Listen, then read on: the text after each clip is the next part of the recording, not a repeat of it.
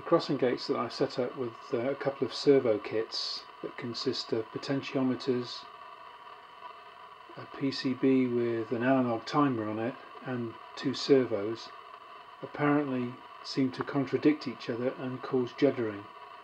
I've tried extensively to narrow down what the issues are. The only thing I haven't done yet is to replace the potentiometers with new potentiometers.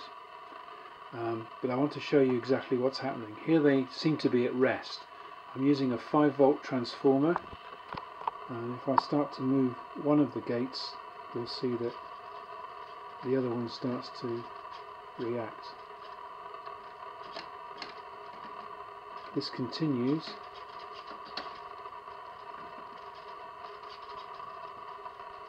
and gets worse as time goes by. Sometimes one reacts, sometimes they both react, which means of course I can't open the gates in their current position. Put that one back again, move the other one across, and you can see